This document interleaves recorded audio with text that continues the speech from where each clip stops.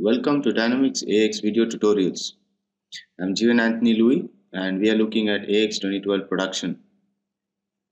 In the last video you have seen how to create an item in AX 2012 and the properties that have to be set. So in this tutorial we will be looking at creating a simple BOM. To start off, this tutorial consists of the calculation group setups, cost group setups, costing sheet setup, creating a BOM line setups, create BOM versions, approve and activate BOM, finished good price calculation, and setups overview. The FG price calculation in this scenario only consists of the raw materials. So we will see how to derive at the finished good price. So as we have seen in the previous video, that I'll be taking pen as an example. So we have here a ballpoint pen broken up into its subparts, where the main pen is of type production order and the other parts are of type purchase for a simple BOM. This is how it is being structured as. So let's start with the creation of BOM. In the introduction video, we have seen how to create an item in AX 2012.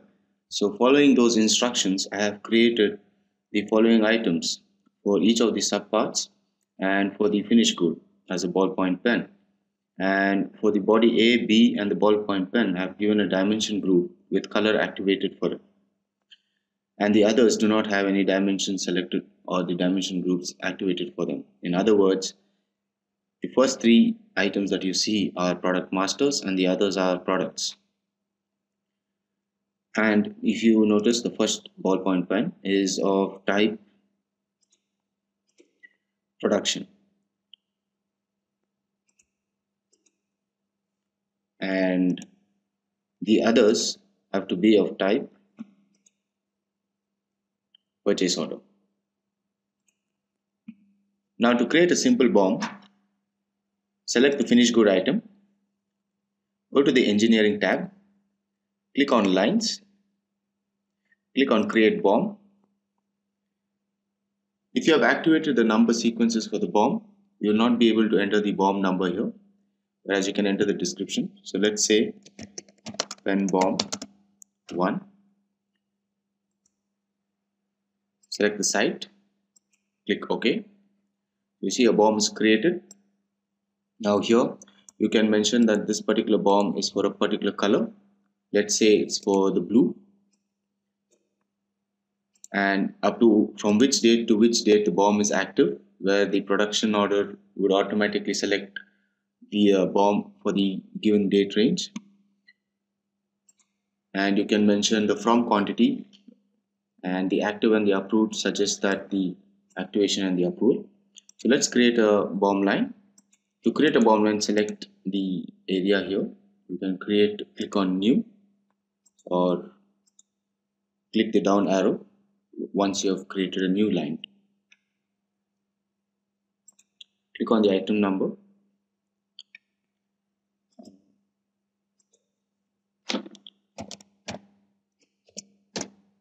So let's take the pen body A and we say color blue, quantity 1 from a particular warehouse, 11. Okay, and what does this resource consumption do? So we will come into this when we are doing the routes, which is linked to the operation and the resources linked for a particular route and per series. So this suggests that you need 1 unit to create 1 pen. If we change the quantity of the per series, let's say we are making it 10, that means for 10 pen we need 1 of the pen body A. The unit pieces, the configuration group, we will look into this when we are doing complex BOMs, which is used for BOM configuration. In the general, the main fields required are the operation number, which is again we will look into it when we are doing the route, how it is linked.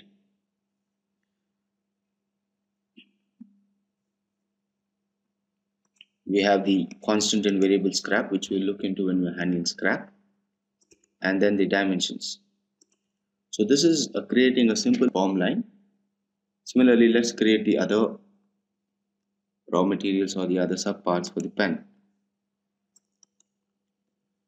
So once we have added all the parts, this is how it looks like with all the items being added to the BOM. And next step is to approve and activate the BOM. Click on Approve Bill of Materials, click OK, and activate. Similarly, you can create different BOM versions for different requirements. Now we have looked into creating a simple BOM. The next thing that we need to look at is how to do a BOM calculation to calculate the finished good cost, which sums up the cost of all the sub items. For that, the first thing to do is to create the price list for each of these items. To create a price for each of the sub items, select an item, go to Manage Costs, go to Item Price, and click New. To create a price, you have to select a version. To create a version, right click, go to View, and if you have seen, there is a standard cost version that is being created, which is obsolete. It is past the due date, and we have a new one here. You can create a new costing version by clicking New, select Standard Cost,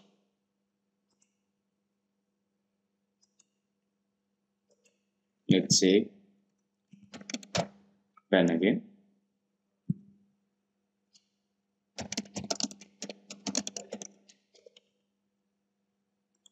say blocking no, blocking activation no, and save. So now we have a new costing version.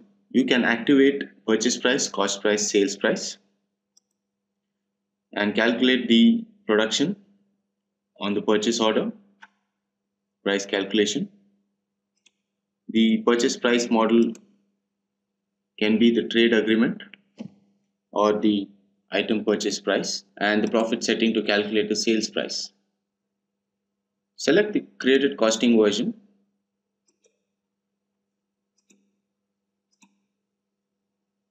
select the site and give it a price,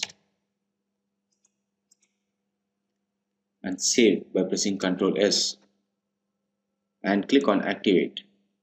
So we have created a cost price for pen body A of 10 USD.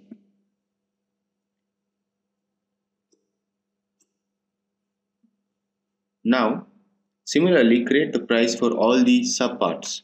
Now for particular items like A and B, where we have different variants, we can set up price for each variant, that is the cost price. How do you do that? Double click on the item, click on Edit, and move to Manage Cost Fast tab, and you have Use Cost Price by Variant. By checking this, AX allows you to create an item price for each variant. I have maintained a price of 10, but you can define different prices for different colors. So once we have set up all the prices, the next thing is to create a calculation group. How do you create a calculation group? Right click, go to View Details. We have created new item calculation group, say pen. Cost price model is item cost price, alternate cost price. You can have the items purchase price or the trade agreement price. So it checks on the latest trade agreement or for the date range, and it picks up the trade agreement value, or the inventory price. If you're having a weighted average method of costing, it takes the inventory price to take the current price for price calculation. So let us go, since we are going for standard cost price, let's go for item cost price. The sales price model is selected as cost group, where we put the profit percentage in the cost group. and we have a choice of warnings. So you can say when there's no BOM during price calculation to give a warning. Similarly, no route, no resource, no consumption, no cost price. And this suggests that up to how many days is this cost price valid in the system. So you can say for the next month. So for 1 month, 30 days, this cost price is valid from the time it's been activated. And the minimum contribution margin is with respect to calculating the sales price. So once we have set up this, let's say close, and ensure that all the items for the pen have the calculation group, including the finished good item. Once you have associated the calculation group to each of the item, now we can run a BOM calculation to check for the calculated finished good cost price for the ballpoint pen. So select the ballpoint pen, go to manage cost, item price, click on calculation, select the costing version pen, the color blue, site 1. So you will notice the default route has not come since we have not associated a route yet. And we say OK. You can look at other setups such as record cost price and charges, record sales price and charges, with the warnings which can be overridden on the calculation group that we have given. Identify missing updates, and you can run a batch job to calculate the price once in every month automatically. So now we click OK. You notice there's an error here, that is there's no route associated, and the overheads, they are not being associated, that is the cost groups are not being associated. We'll look into it in the costing sheet setup further in the same tutorial. Click close. Now if you notice, AX has created two lines, one for the cost price and one for the sales price. Since we have not done any profit setting and we have not associated cost groups, we'll look that in a while. There is no sales price calculated, it is same as the cost price. So let's select the cost price, go to complete. You have noticed here AX is very well calculated with all the subparts and the overheads, and the route also will be included. Look into it in the next video. Click close and you can activate the price. So we have an activated cost price of 99 USD for the pen. Now moving on to the next setup, which is called as the cost group setup, wherein we can define the profit percentage to arrive at the sales price, and also use the cost group to have a structured way of representing the item breakup by doing a costing sheet setup. So the first step is to create a cost group and associate it to the items. Go to manage costs, click on edit, right click on cost group, go to view details. So we create a new, so let's say pen material,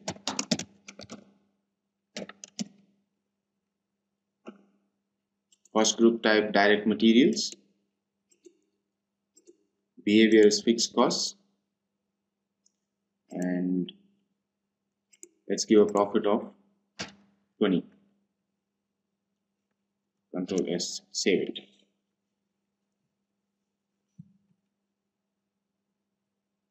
And now we close it. Now associate this cost group to all the raw materials or the subparts that we have created. Once you have associated the cost group to all the items, that is the raw materials or the subparts for a pen, we run the BOM calculation again. So go to the ballpoint pen and click on calculation, click on the costing version pen, the color blue, site as 1, click OK. The same error since there's no route and there's no cost group allocation for the overheads. Click close. Now you'll notice that it has created the sales price for blue as we selected, and if you notice the previous sales price that we had created was same as the cost price, and this time it's 118. It's simply because on the cost group we had given a profit percentage. So go to complete and you will see the calculated sales price for each item. The cost price is 10, calculated sales price is 12 since it's 20% profit. Similarly for each of the sub parts, and you will notice that the total sales price is 118. So we close this and we activate it. So this completes the cost group and cost finished good calculation setup. Next thing we'll look into is costing sheet setup, wherein we can group these cost groups and give an overhead calculation to calculate overheads and to give the finished good cost for material and material overheads. To set up a costing sheet, go to inventory management, costing sheets. In the costing sheet, you can see standard AX has already set up a format. So let's add our pen categories here.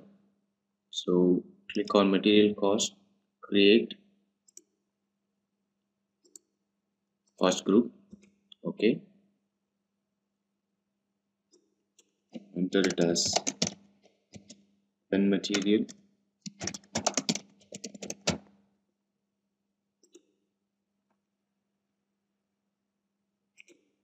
Cost group as pen material.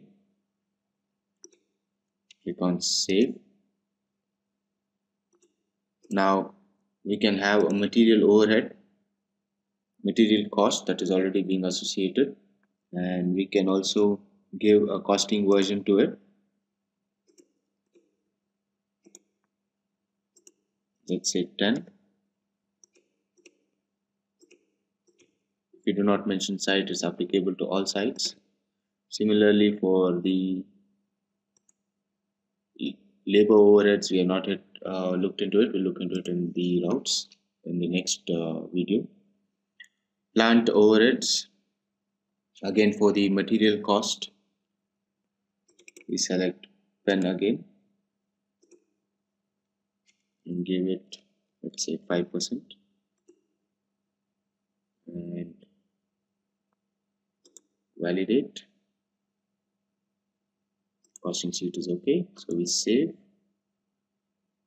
close, and activate. So now we can close.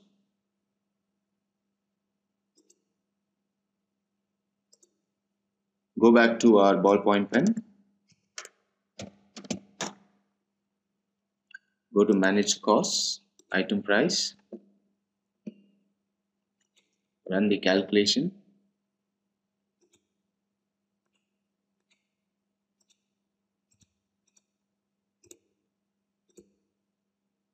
Click OK. So you see now the error message is only that there is no active route version. If you notice, the sales price and the cost price has changed from 99 and 118 to 133 and 113. So 20% of 113 is 133 is what it has calculated the sales price. And let's look into the cost price breakup. So the cost price breakup would look like this, and if you notice here, the material overhead and the plant overhead is being added here. Now if you go to the costing sheet, you will see it in a much better way that the overheads are being split up here, where we have the indirect costs and we have cost of material here, and you can have a total view here, and a breakup of each of the sub sections in a costing sheet can be viewed here. So in this tutorial, we have covered all the basic requirements of calculating the finished good price and BOM setups and BOM versions. I hope this was helpful, and thank you very much.